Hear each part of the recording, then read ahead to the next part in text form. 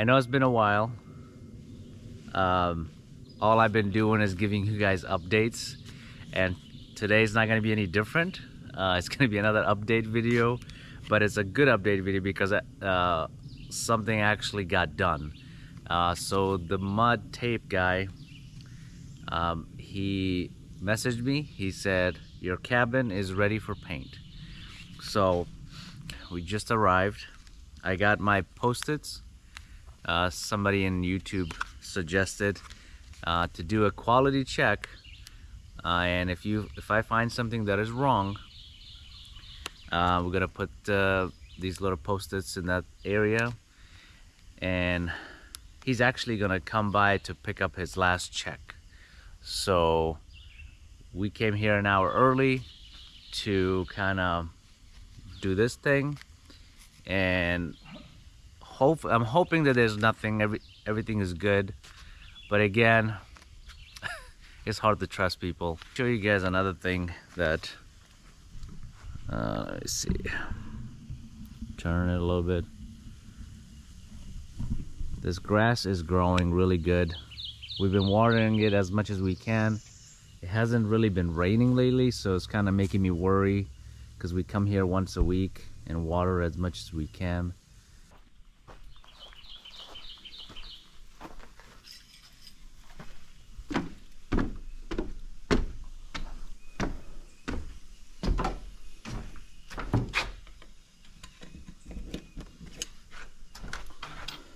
All right, moment of truth. God help us all. All right. So, I don't care about anything else, mainly the windows.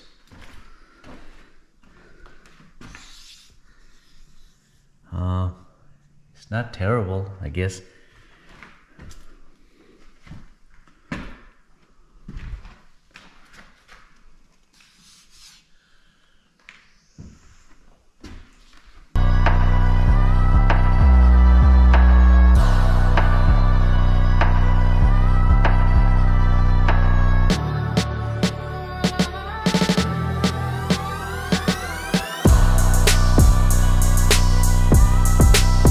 So as you can see, I thought I'm only have to use maybe 10 little of these little sticky notes, but I'll show you guys the bottom. I don't know. Well, he's gonna be here soon and he's gonna see all this, because he's not getting a dime till he fixes all this. So I try not to be too picky, but if I could see it, it's gonna be even more visible once we put paint on. So, yeah, this is, I mean, look at this. I don't know how well you guys can see, but I'm sure you guys can see all those little sticky notes. So, all over these walls. Yeah.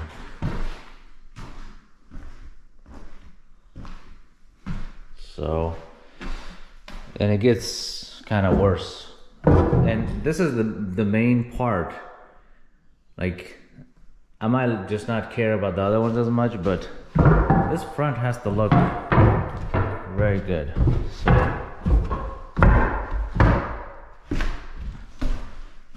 all this around here. So, like, I don't know how well you guys can see, but supposedly he sanded this down. Yeah, okay. He might have sanded it, but there's no way he put 2 coats for the screw. Yeah, so now I thought I was just gonna find like 2-3 things wrong and be done with it.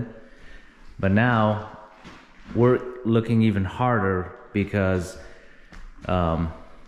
he pretty much, I don't know. But I'll give him benefit of the doubt for now, but we'll see how he reacts when he come in here. Like, he pretty much just didn't do anything here. I'm like, you see a screw hole, so what's the problem?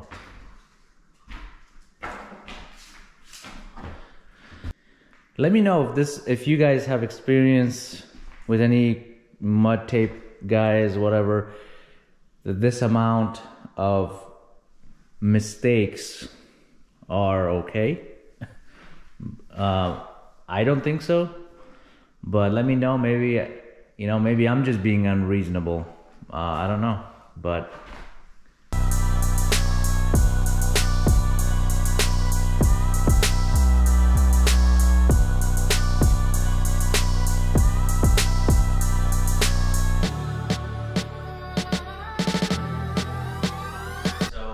we did find some stuff that we think is important. So I used some sticky notes.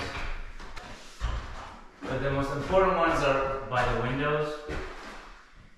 Some areas the tapes are showing, the yellow tape thing you used. Yeah, that'll be covered by paint. Yeah, so, and then there's some by the window upstairs. I mean, whatever. So all this here. That could use a little more sand. Huh? Yeah. That could use a little more sand.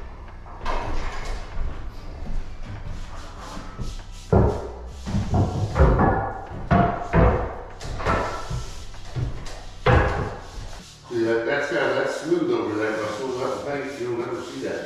Okay, that's very typical when you do the yellow tape is to make sure it never cracks. Okay. We screw a lot of these screws in and redo a bunch of times.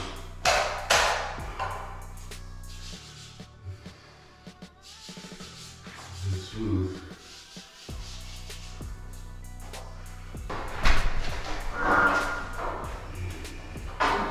This is another thing that will be totally covered by the roller. I hate that guy thinking that, the guy out there thinking that that's sloppy when that's.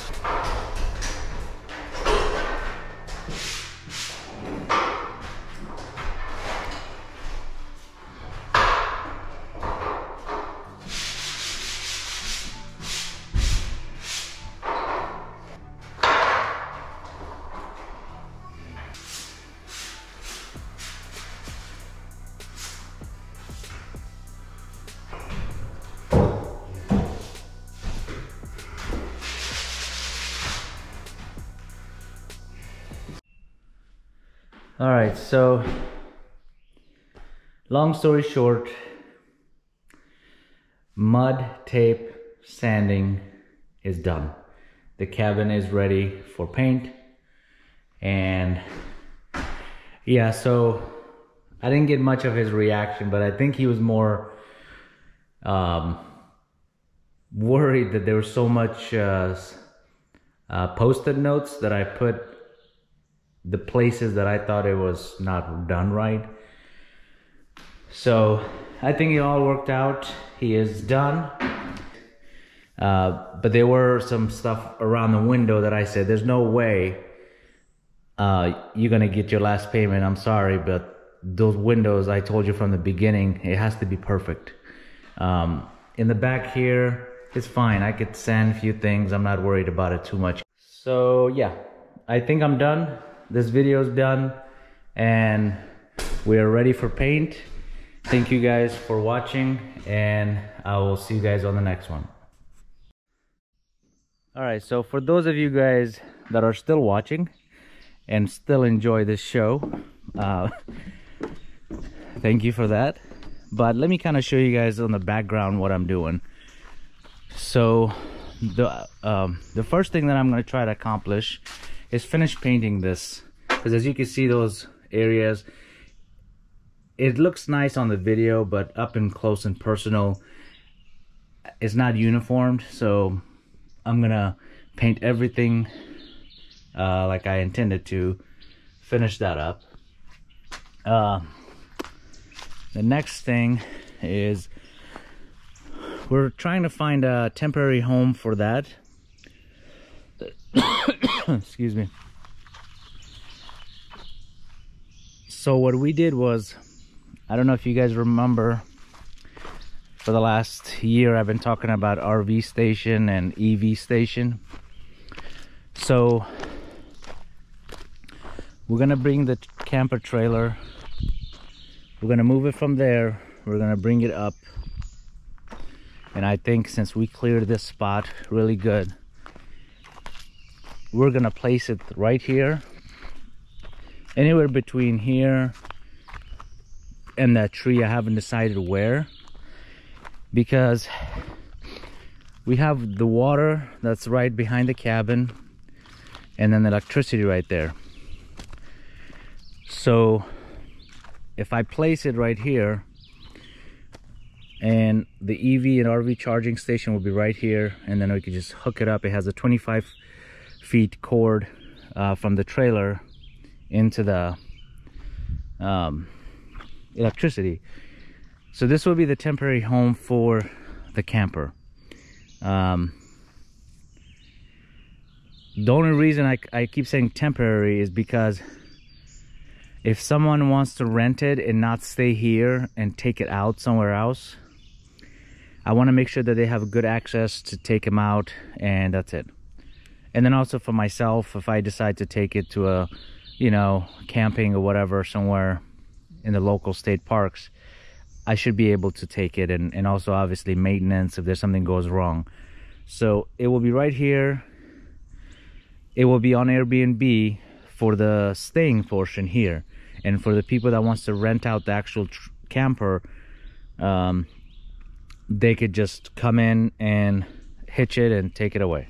So yeah, again, I know you guys thinking like, oh great, the